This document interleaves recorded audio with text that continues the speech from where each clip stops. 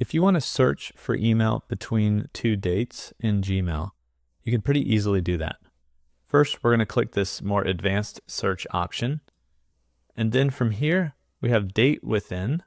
And so you can imagine this being like this many days before or after this date. So let's say we want to search for something within like a week of a certain date. We could say 1 week and then pick the date.